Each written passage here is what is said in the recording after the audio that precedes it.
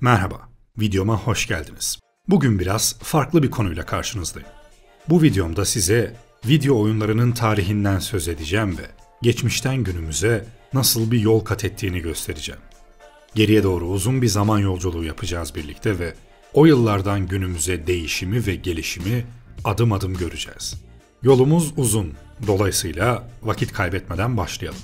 Koltuklarınızı ayarlayın, çayınızı, kahvenizi alın ve gelin benimle.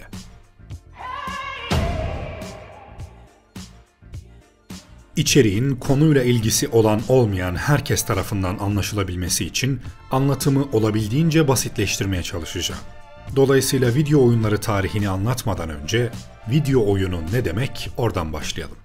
Video, İngilizceden dilimize geçmiş bir kelime ve Türkçeleştirilmemiş haliyle kullanıyoruz. Latince kökenli bir kelime ve görmek fiilinden türemiş. Videre yani görüyorum demek. Gözümüz bir alıcı olduğuna göre gördüğümüz tüm oyunlar teknik olarak bir video oyunu olmalı o halde değil mi? Fakat tam öyle değil. Çünkü video game veya video oyunları kalıbı belli bir kategoriyi ifade etmek için kullanılan bir ifade biçimi haline gelmiş. Yani bir şeye video oyunu diyebilmemiz için onu bir görüntüleme cihazından izleyebiliyor olmamız gerekiyor. Tüm bunları birazdan anlatacağım teknolojilerin daha iyi anlaşılması için anlattım. Çünkü video oyunları tarihinde sizi götüreceğim yer ta 1940'lar. Gördüğünüz bu ilginç makinenin adı Nimatron. NIM diye de kısaltılır. Nimatron bir video oyunu aygıtı değil. Bu cihazdan başlamamın bir sebebi var. Çünkü bu cihaz video oyunları içinde kullanılacak olan teknolojileri destekleyici nitelikteki ilk makineydi. Yani bir referans noktası diyelim. Bu cihaz nükleer fizikçi Edward Conlon tarafından tasarlandı. 1940'ta New York Dünya Fuarı'nda sergilendi. Temelde basit bir matematiksel strateji oyunu olarak tasarlanmıştı. Fakat Nimatron fuarda yaklaşık 100.000 kişiye karşı oynadı ve bu karşılaşmaların 90.000'ini kazandı. Oyunlarda insan ve makine savaşı da böylece başlamış oldu. Bu hikayeyi anlatırken konunun bu insan-makine örneğindeki gibi farklı noktalarına da değineceğim. Bu tarih yolculuğunda hem teknolojinin hem eğlence sektörünün hem de yapay zekanın gelişimine tanık olacağız. Ve tüm bunların topluma nasıl adapte olduğuna. 1947 yılında ise artık bir video oyunu diyebileceğimiz teknolojiyi mümkün kılacak olan bir gelişme yaşandı. Thomas Tolliver Goldsmith Jr. Televizyonun öncülerinden biri olan bu Amerikalı mucit, Ethel Ray Mann'le birlikte katot ışın tüpü adında bir cihaz geliştirdi ve patent başvurusunda bulundular. Bu katot ışın tüpü teknolojisi daha önceleri de televizyonlarda kullanılan bir teknolojiydi. Yani Thomas Goldsmith katot ışın tüpünün mucidi değildi. İlk katot ışını tüpü tarama cihazı 1897 yılında Alman bilim adamı Karl Ferdinand Braun tarafından icat edildi. Bu cihaz o eski tüplü dediğimiz televizyonlara ve eski internet kafelerden hatırlayacağınız CRT monitörlere görüntü üreten bir elektron tarama aygıtıydı. RGB kısaltmasını pek çok kez duymuşsunuzdur. Günümüzde zaten neredeyse her şeyin RGB versiyonu satılıyor. RGB, Red, Green, Blue renklerinin kısaltılması. Yani kırmızı, yeşil ve mavi. Bu üç renkten de 256 renk uzayı denilen yaklaşık 16 milyon renk üretilebiliyor. Katot ışın tüpleri bu RGB renkleri başından beri barındırıyordu fakat görüntüleme sistemleri ve yayınlar henüz buna hazır değildi. O yüzden belli bir dönem siyah beyaz dönem olarak geçti. İlk renkli televizyon yayını ne zaman yapıldı peki? ABD'de 1954'te NBC tarafından. Goldsmith ve Ethel Ray Mann'in geliştirdiği katot ışın tüpü ise farklı bir amaç için şekillendirilmişti. Cathode Ray Tube Amusement Device adını verdikleri bu aygıt bir osiloskop ekranına bağlıydı ve Dünya Savaşı'nda kullanılan radar ekranlarından esinlenilmişti. Bu cihazda oldukça basit bir oyun tasarlandı. Belirli hedeflere ateş eden bir füzeyi kontrol ettiğiniz bir oyundu bu. Füzenin hızını, açısını ve yörüngesini kontrol eden düğmeler de vardı. Elinizdeki tabancanın fonksiyonu da aslında sadece ekrandaki noktayı var etmek ve hareket ettirmek. Hani şu tabancayla ördek vurduğumuz oyunu hatırladınız mı? İşte bu cihaz onun atası sayılır. Cihazın tam olarak nasıl çalıştığını anlatmam uzun sürer. Merak edenler Google Patents'e Cathode Ray Tube Amusement Device şeklinde aratarak cihazı detaylı olarak inceleyebilirler. Goldsmith ve Esselrayman bu aygıtla ürettikleri oyun için ilk elektronik oyun patenti aldılar fakat bu oyun ilk video oyunu olarak kabul edilmedi. İlk video oyununu kimin yarattığı konusu net değil. Çünkü başlarda da belirttiğim video oyunu kavramının nasıl tanımlandığına bağlı olarak pek çok görüş bulunuyor bu konuda. Fakat genel kabule göre ilk video oyunu Ekim 1958'de fizikçi William Higginbotham'ın yarattığı basit bir tenis oyunuydu. Yine bir osiloskop ekranından yararlanılan katot ışın teknolojisiydi fakat biraz daha gelişmiş haliydi. İlk oyun kontrolcüleri de bu oyunda kullanıldı. Yıllar sonra 70'lerin klasik oyunu olacak olan Pong'a oldukça benzer bir oyundu. 70'lere geldiğimizde Pong'dan da bahsedeceğim. William'ın 58'deki bu oyunundan önceki 7-8 yıllık periyotta bir yandan da insan-makine etkileşimi üzerine araştırmalar hız kazanmıştı ve satranç bilgisayarları dahil pek çok insana karşı makine konsepti geliştirilmişti. 1950'de Claude Shannon, Programming a Computer for Playing Chess yani bir bilgisayarı satranç oynamak için programlamak isimli makalesinde satranç oynayabilen bir bilgisayar programlamanın temel kurallarını ortaya koydu. O gün bugündür satranç makineleri sürekli olarak gelişti ve günümüzde artık insan zekasını geçmiş durumda. Geldik 1952'ye. Gördüğünüz bu koca şeyin adı Electronic Delay Storage Automatic Calculator yani kısaca EDSEC. Cambridge Üniversitesi'nde Maurice Vincent Wilkes ve ekibi tarafından 1951'de geliştirilen dünyanın ilk bilgisayarlarından biri. Alexander Sandy Douglas bu bilgisayarda Tic-Tac-Toe oyunu olarak bilinen Okso'yu geliştirdi. Hani şu bizim SOS olarak bildiğimiz oyun var ya, ona çok benzeyen bir oyun. Bu oyun 58'deki dünyanın ilk video oyunu kabul edilen oyundan 6 yıl önce geliştirildi. Fakat bu oyunun mu yoksa 58'deki oyunun mu ilk video oyunu kabul edildiği net değil daha önce söylediğim gibi. Fakat bence videonun en başında yaptığımız tanımlamaya göre bir ekrandan izleyerek deneyimleyebildiğimiz ve kontrol edebildiğimiz her görüntüye video oyunu diyebiliyorsak, dolayısıyla Goldsmith'in 1947'deki füze oyunu bana göre dünyanın ilk video oyunu olarak kabul edilebilir. Her neyse, karar sizin. Biz yolculuğumuza devam edelim. 1954 yılına gelindiğinde IBM kamuoyuna duyurulan ilk seri üretim ana bilgisayarı tanıttı. IBM 701. Bu bir savunma hesaplayıcısıydı ve geliştirilme amacı da ticari bilimsel faaliyetlerdi. Fakat bir grup bilim insanı bu makinede bir blackjack simülasyonu geliştirdi ve blackjack oyunu için her defasında en doğru kararı verecek milyonlarca fonksiyon hesaplayabiliyorlardı. Bu çalışmanın sonuçları bugün hala blackjack oyunundaki kurallar bütünü çerçevesinde doğru kabul edilir. IBM 701 daha sonraki modellerinde bir dama ustasını yenerek yapay zekanın potansiyelini gösteren ilk bilgisayar olduğunu gösterecekti. Kendini dama ustası ilan eden Robert Neely, oyunu 1962'de bir IBM 7094 bilgisayarında oynadı ve bilgisayar kazandı.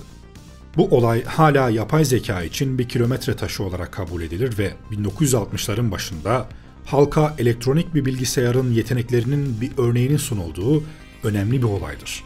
60'lar IBM bilgisayarlarında geliştirilen oyunlarla geçti. 1962'de ufak bir kırılma anı yaşandı. Oyun dünyasının analogdan dijitale ilk geçişi diyebiliriz. Bir MIT öğrencisi olan Steve Russell, ilk bilgisayar tabanlı dijital oyun olan Space War'u yarattı. Uzayda geminizle mücadele ederken bir yandan da merkezdeki yıldızın sizi yutmasından kaçındığınız 2 kişilik bir uzay oyunuydu. 1964 yılında bir kırılma anı daha yaşandı. Çünkü John George Kameny ve Thomas Eugene Kurtz Basic programlama dilini yarattı. Artık bununla sayısız oyun yapılabilecekti. 1966 yılına geldiğimizde sizi video oyun dünyasında çok önemli bir isimle tanıştırmam gerekiyor. Ralph Henry Baer. Bu adam 1966 yılında bir televizyon ekranında oyun oynama fikrini ortaya atan ve bunun patentini alan kişi. Hani bize ta 90'larda gelen interaktif televizyon oyunu Hugo'yu hatırladınız mı? İşte Ralph bu teknolojinin temellerini 60'larda inşa etti. Bizim kara kutu diye bildiğimiz Brown Box oyun konsollarına gelene kadar pek çok böyle prototip üzerinde çalıştı. Ralph'in çalışmaları daha sonra Magnavox tarafından Magnavox Odyssey olarak lisanslanan ilk ev video oyun konsolunun planı haline gelecekti. Ralph, Simon Elektronik oyunlarının tasarımına katkıda bulunmak da dahil olmak üzere başka konsollar ve bilgisayar oyun birimleri tasarlamaya devam etti. 2014'de yani ölümüne kadar elektronik alanda çalışmaya devam etti ve adına 150'den fazla patent aldı. Ralph, oyunlara yaptığı pek çok katkı ve 20. yüzyılın ikinci yarısında video oyun endüstrisinin kıvılcımlanmasına yardımcı olması nedeniyle video oyunlarının babası olarak kabul edilir. Şubat 2006'da hem eğlence hem de eğitim alanında ilgili kurumları, uygulamaları ve mega endüstrileri ortaya çıkaran etkileşimli video oyunlarının çığır açması, öncülüğünü oluşturması, geliştirmesi ve ticarileştirmesi nedeniyle Ulusal Teknoloji Madalyası ile ödüllendirildi. Nitekim Ralph 70'lere doğru Sanders Associates'te liderliğindeki küçük bir ekiple bugün hala müzelerde sergilenen Brown Box ve pek çok daha değişik prototip yaptıktan sonra Magnavox şirketiyle anlaştılar ve böylece Eylül 1972'de Magnavox Odyssey piyasaya çıktı. Evlere giren ilk ticari video oyun konsolu. Siyah, beyaz ve kahverengi renklerden müteşekkil bir gövdeye, dikdörtgen şeklinde 2 adet kontrolcüye ve bir de programı yüklemek için kartuşlara sahip olan Odyssey, tahmin edebileceğiniz gibi oldukça basit özelliklere sahipti. Tabii şimdiden bakınca. Ekranda tek renk hakimdi ve tenis gibi basit oyunlar simüle edilebiliyordu. O yıllarda oyun konsolları henüz grafik üretemediğinden Magnavox Odyssey buna ilginç ve bir o kadar yaratıcı bir çözüm bulmuştu. Mesela tenis oyunu oynayacaksınız, Magnavox Odyssey ile birlikte gelen hazır şablon oyun grafiklerini televizyonun ekranına yapıştırıp o şekilde oynuyordunuz. Böylelikle daha gerçekçi bir hissiyat mümkün oluyordu. Bu belki şu an size aşırı ilkel ya da komik gelmiş olabilir fakat 70'lerde böyle bir deneyim yaşamak heyecan verici olmalı. Magnavox Odyssey'den bir yıl önce de Computer Space piyasaya sürülmüştü. Odyssey nasıl ilk ticari ev konsoluysa bu da ilk ticari oyun konsolu olarak kabul edildi. Ev için değil, oyun salonları için tasarlanmıştı. Sonradan inanılmaz bir hızla büyüyecek ve retro olacak olan arcade makinalarının ilkiydi bu örnek. Hani 1962'de yapılan Space War vardı ya, o oyunun bir türeviydi bu makinede oynanan oyun. Computer Space, ticari olarak satışı gerçekleşen ilk video oyunu olma unvanına sahip. Bu unvanın ev konsolu versiyonu da Magnavox Odyssey'e ait. 27 Haziran 1972'ye geldiğimizde Nolan Bushnell ve Ted Dabney tarafından oyun ve eğlence dünyasının ağır silahlarından biri olacak olan Atari şirketi kuruldu. Aynı yıl adından sıkça söz ettirecek, arcade dünyasının efsanelerinden biri olacak olan Pong oyununu yarattı. Pong, Atari tarafından üretilen ve ilk olarak 1972'de piyasaya sürülen basit 2 boyutlu grafiklere sahip bir masa tenisi temalı arcade spor oyunuydu. Aynı yıl hem ev hem de arcade salon versiyonu çıkan Pong, o yıllarda büyük bir ilgi ve beğeni uyandırdı. Yeri gelmişken videoda sıkça adı geçen ve geçecek olan arcade'den de bahsetmem gerekiyor. Nedir bu arcade? Arcade genellikle restoranlar, barlar ve Atari salonları gibi halka açık işletmelerde kurulu, jetonla çalışan bir oyun makinesi ve bu makinelerde oynanan oyunlardır.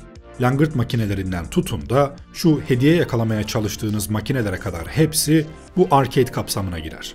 Fakat biz bu videoda arcade'in video oyunları kısmı ile ilgileniyoruz. Pong'la yaygınlaşan bu arcade makineleri eylem odaklıydı ve hızlı eğlence sunuyordu. Oyunu kaydetme, başa sarma gibi özellikleri olmayan, anlık olarak eğlenip bir diğer makineye geçtiğiniz hızlı tüketilen bir eğlence aracı. Arcade makinalarıyla birlikte video oyunları altın çağını yaşıyordu. Eğer yaşınız müsaitse bize daha çok 90'larda gelmiş olan bu arcade oyun salonlarını deneyimlemişsinizdir.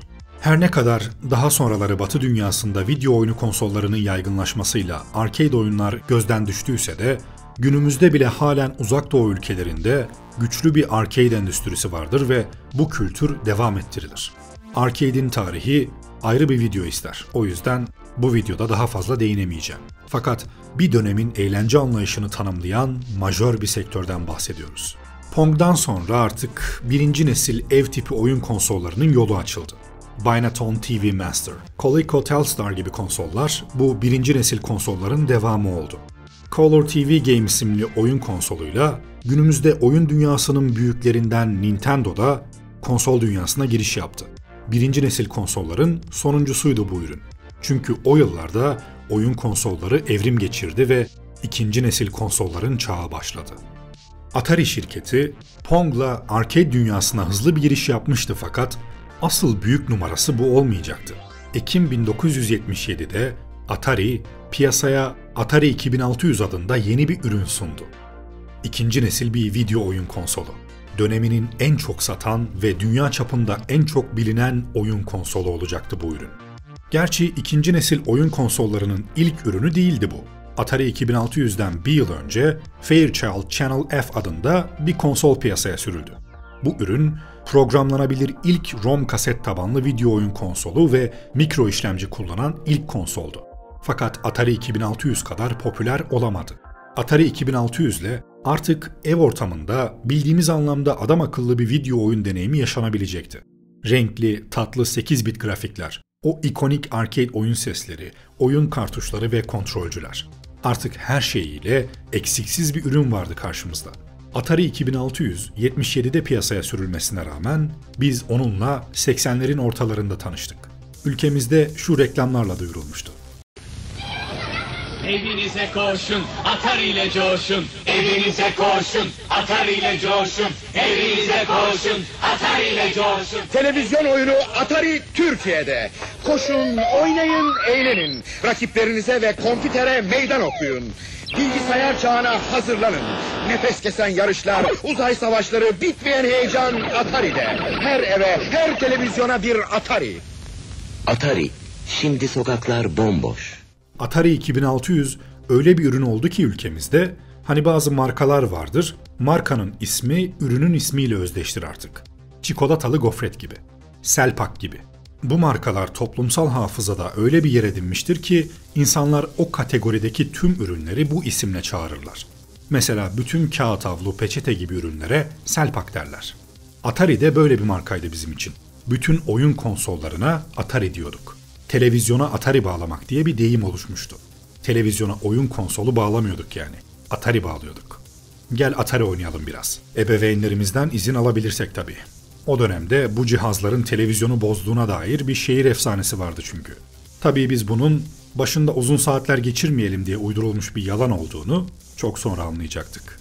Tabii Atari'den sonra eskiden oldukça kısıtlı olan oyunlarda çeşitlenmeye başladı ve oyun şirketleri o yıllarda sonraları efsaneleşecek olan oyunlar geliştirdiler.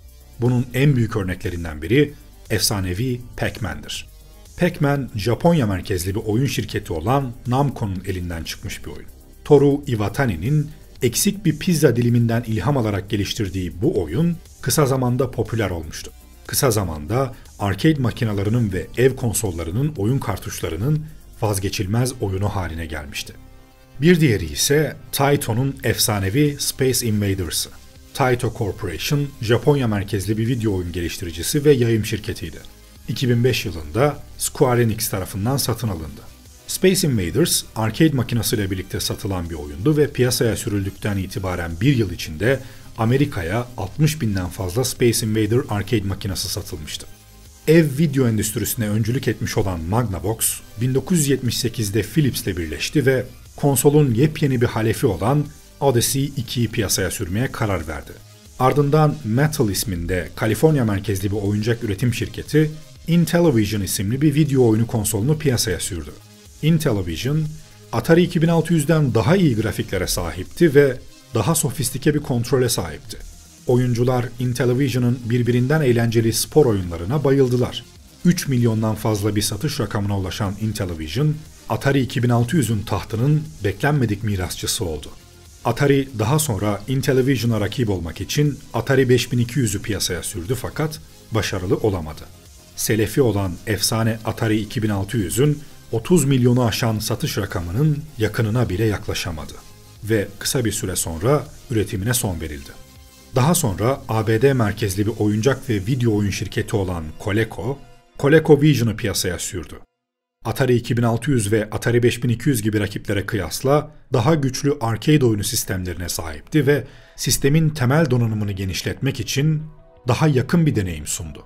Tabii tüm bunlar olurken Nintendo'da boş durmadı ve Gunpei Yokoi tarafından geliştirilen Game & Watch avuç içi video oyunu serisini başlattı.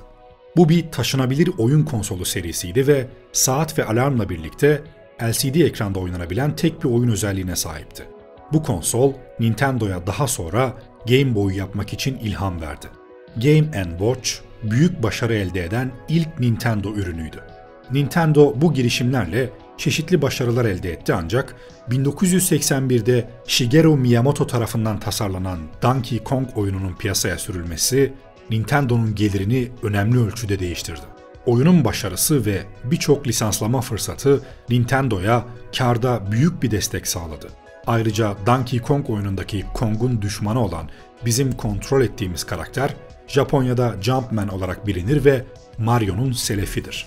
Yani Mario bu karakterden yaratılmış ve Nintendo'nun maskotu haline gelmiştir. Shigeru Miyamoto tarafından tasarlanan, İngilizce konuşabilen, dış görünüşüyle Meksikalı'ya benzeyen bu İtalyan tesisatçı, Donkey Kong'dan günümüze kadar 200'den fazla video oyununda yer aldı.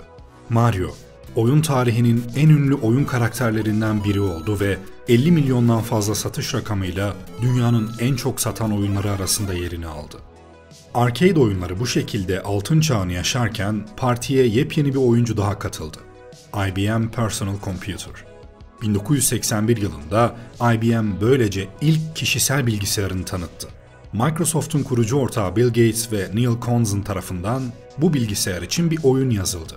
Donkey That Bass olarak bilinen bir oyun. Orijinal IBM PC ile dağıtılan PC-DOS işletim sisteminin erken sürümlerine dahil edilen bir bilgisayar oyunuydu.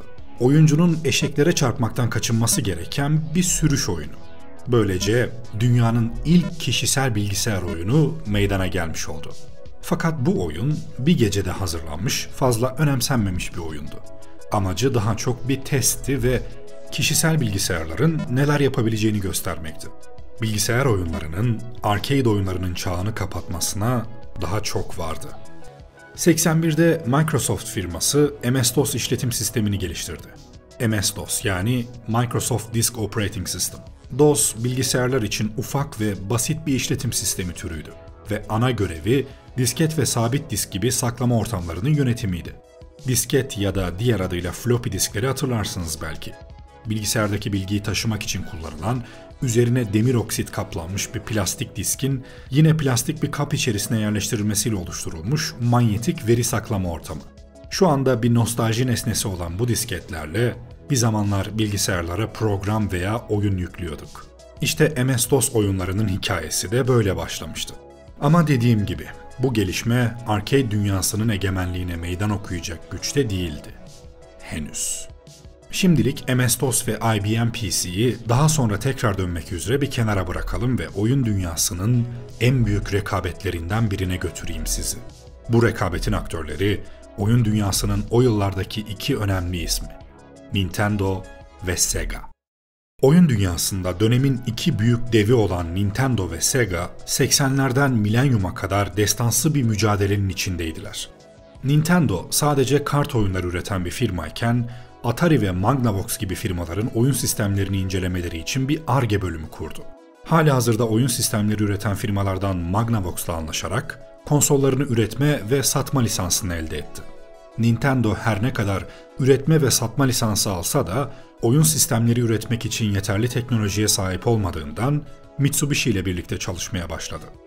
Japonya'da video oyun sektörüne girişini tamamlayan Nintendo, dünyaya açılmak amacıyla öncelikle Amerika'ya yöneldi. Buna yönelik ilk icraatları neydi hatırlayın? Donkey Kong oyununu piyasaya sürmeleri. Sadece Donkey Kong oyunu sayesinde Nintendo, Amerika'ya giriş yapmalarının ikinci yılı sonrasında $280 milyon ciro yaptı. Nintendo işleri o kadar büyüttü ki 1987 ila 2005 yılları arasında yeni bir mesleğin ortaya çıkmasını sağladı. Oyun danışmanlığı. Bu danışmanlar bir telefon hattı üzerinden oyunu oynayan kişilere takıldıkları yerlerde veya öğrenmek istedikleri bir bilgi konusunda yardım etmekle görevli kişilerdi. Nintendo'nun bu zeki hamlesinin ardında aslında ince bir pazarlama stratejisi yatıyordu. Danışma hizmetleri sayesinde oyuncular ellerindeki oyunu fazla vakit harcamadan bitiriyor, böylece bir başka oyun satın alma yoluna giriyorlardı. Nintendo bu zaman aralığında uyguladığı yenilikler ve başarılı pazarlama stratejileri sonucunda pazarın aslan payına sahip olmuştu. Nintendo 1990'larda artık video oyun sektörünün %90'lık payını ele geçirmişti. Nintendo'nun pazara bu denli hakim olmasının altında elbette pek çok neden vardı, fakat önemli sebeplerinden birinin perakendecilerle olan ilişkisi olduğu düşünülüyordu.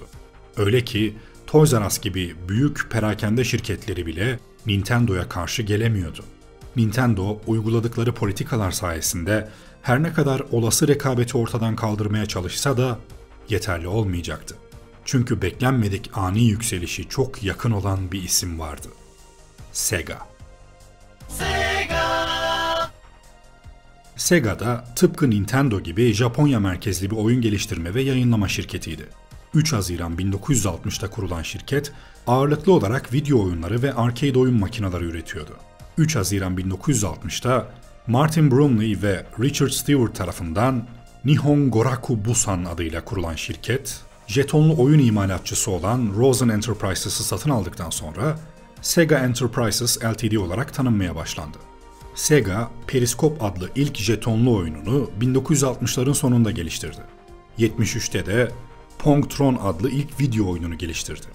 Sega, 80'li yıllar boyunca Hang-On, Outrun ve Daytona USA gibi birçok başarılı arcade oyununu piyasaya sürdü.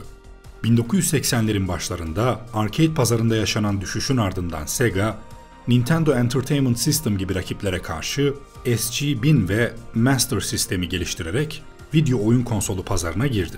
Sega 1988'de bir sonraki konsolu olan Sega Mega Drive'ı piyasaya sürdü.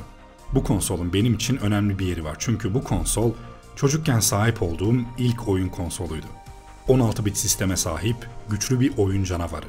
Üstelik herhangi bir oyun kartuşuna ihtiyaç duymaksızın oynayabileceğiniz bir oyun içerisinde yüklü olarak geliyordu. Bahsi geçen bu oyun, Sega'nın Nintendo ile olan ezeli rekabetinin adeta bir sembolüydü. Çünkü Nintendo'nun Mario gibi oldukça popüler bir maskotu vardı ve Sega'nın rekabet için buna bir yanıt vermesi gerekiyordu. İşte o yanıtın adı Sonic the Hedgehog. Nintendo'nun efsane NES konsolu Mario'nun da rüzgarıyla ihtişamlı yükselişine devam ederken, Sega da bununla rekabet edebilmek adına Mario'ya rakip bir kahraman yaratması gerektiğini biliyordu. Sega 1988'de Sega Genesis'in, diğer bölgelerdeki ismiyle Sega Mega Drive'ın Japonya'da piyasaya sürülmesiyle birlikte 16 bitlik dönem olarak anılan 4. nesil konsolların çağı başlamıştı. Fakat Nintendo'nun hakimiyeti devam ediyordu. Bu yüzden Sega, durumu değiştirmek için eski Metal CEO'su Tom Kalinski'yi getirdi. Tom Kalinski işi devraldığında rakibinin en zayıf noktalarını bulmaya ve bunları kendi kazançları için kullanmaya koyuldu. Kalinski, Sega'nın Nintendo'yu tahttan indirmek için öncelikle konsolun fiyatını düşürerek Amerikan pazarını kendi lehine kullanmaları gerektiğini, Sega Genesis'le paketlemek için daha iyi bir oyun bulmaları gerektiğini söyledi ve sonra Kalinski her şeyi değiştirecek bir plan yaptı. Agresif reklam kampanyaları.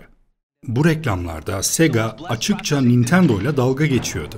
Şimdi yapılsa iki şirketi davadan davaya koşturacak olan bu reklamlar o dönemde bayağı işe yaradı.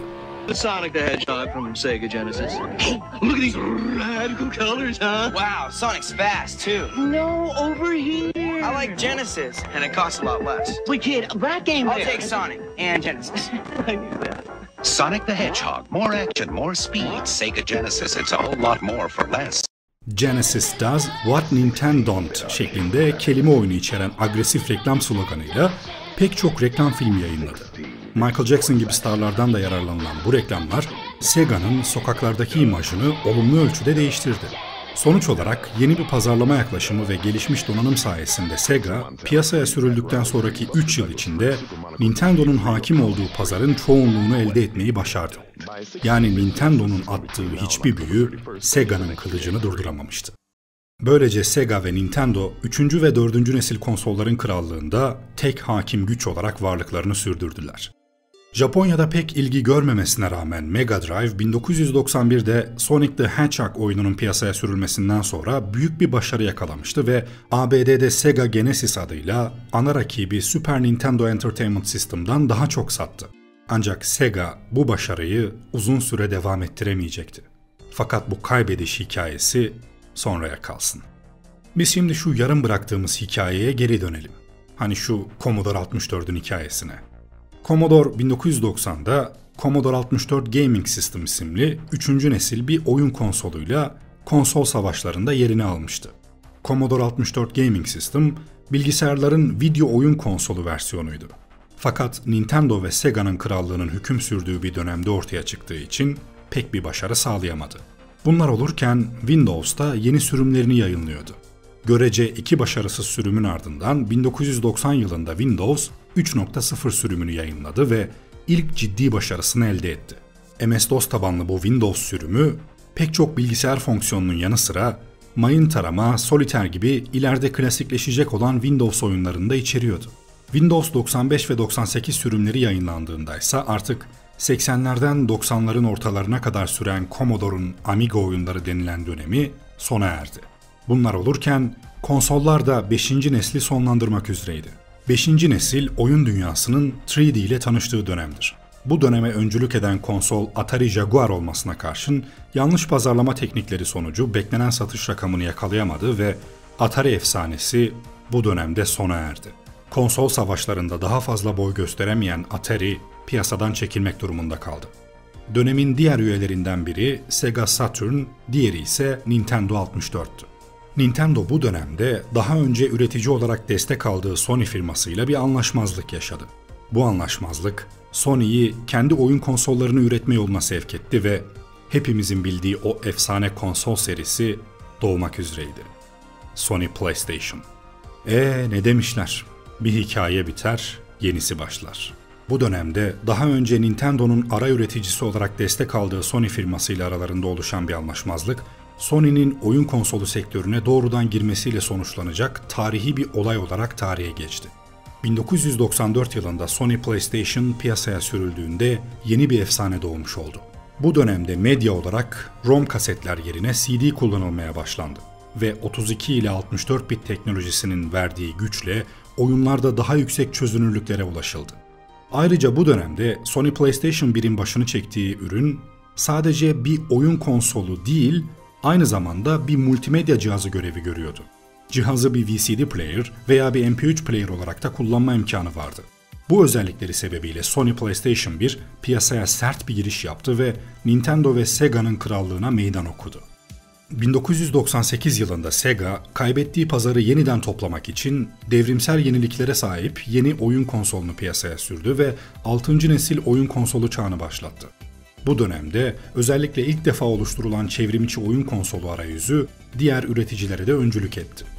Fakat 2000 yılına gelindiğinde Sony öyle bir konsolu piyasaya sürdü ki artık diğer hiçbir şeyin önemi kalmadı. Sony PlayStation 2. Aslında bu süreç uzun uzun anlatılabilir fakat kısaca geçmek en iyisi. Sony PlayStation 2, tarihin en çok satan oyun konsolu olarak tarihe geçti ve Sega gibi büyük bir konsol devi PlayStation 2'den sonra piyasadan çekilmek durumunda kaldı.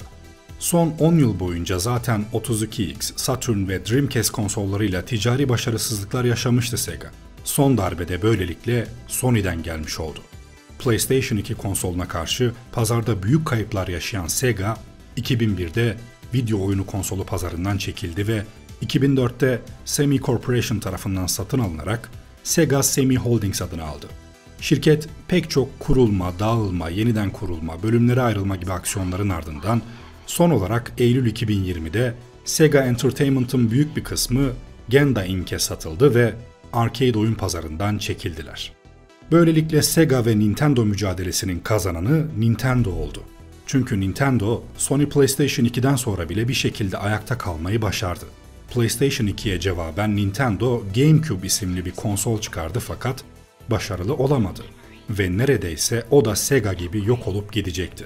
Fakat 7. nesil konsolların çağı geldiğinde Nintendo küllerinden yeniden doğacaktı. Tüm bunlar olurken Microsoft ne yaptı peki?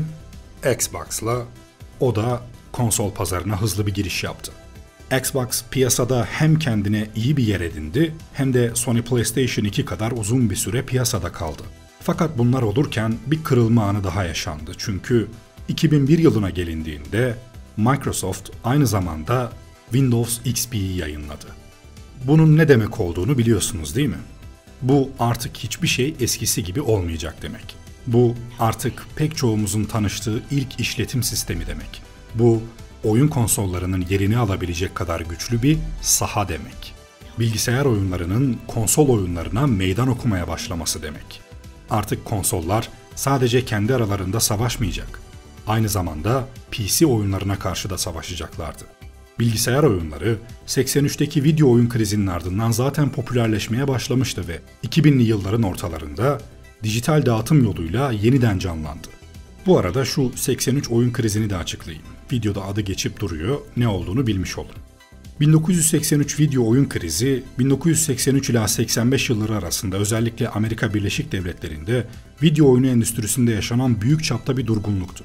Kriz, video oyunu konsolları ve mevcut oyunların sayısındaki pazarın doygunluğu ve video oyunu konsolu oyunlarına ev bilgisayarlarının lehine ilgi duyması gibi çeşitli faktörlerle ilişkilendirildi. 1983'te gelirler yaklaşık 3.2 milyar dolarken 1985'te 100 milyon dolar olmak üzere %97 oranda düştü. Kriz, Kuzey Amerika'daki ikinci nesil video oyunlarının geriye dönük olarak düşünüldüğü bir anda sona eren ciddi bir olaydı. Yaklaşık 2 yıl süren kriz, o sırada gelişen endüstriyi sarstı ve bölgedeki ev bilgisayarları ve video oyun konsolları üreten birkaç şirketin iflasına yol açtı. Zamanın analistleri, video oyun konsollarının ve yazılımın uzun vadeli uygulanabilirliği konusunda şüphelerini dile getirdi.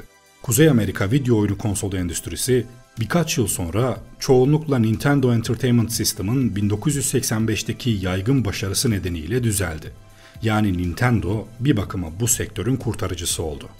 Videoyu tam burada, bilgisayar oyunlarıyla konsol oyunlarının savaşının ayrımında bırakmak istiyorum. Çünkü bu hikayenin ikinci raundu, konsollardan ve işletim sistemlerinden çok onlar için üretilen oyunlarla ilgili. Şimdiye kadar anlattıklarım aslında oyun konsollarının tarihiydi. İkinci bölümde ise oyunların tarihine dalacağız. İkinci bölümde ilkleri yaşatan öncül oyunlardan, internet kafe maceralarımızda bize eşlik eden efsanevi oyunlara, online oyunlardan günümüz modern teknoloji artırılmış gerçeklik oyunlarına kadar kocaman bir dönemi gözden geçireceğiz. Eğer içeriklerimi kayda değer buluyorsanız, abone olarak, videoyu beğenerek veya kanalıma katıl butonuyla dahil olarak desteğinizi gösterebilirsiniz. Bir sonraki videomda görüşmek üzere. Kendinize iyi bakın, hoşça kalın.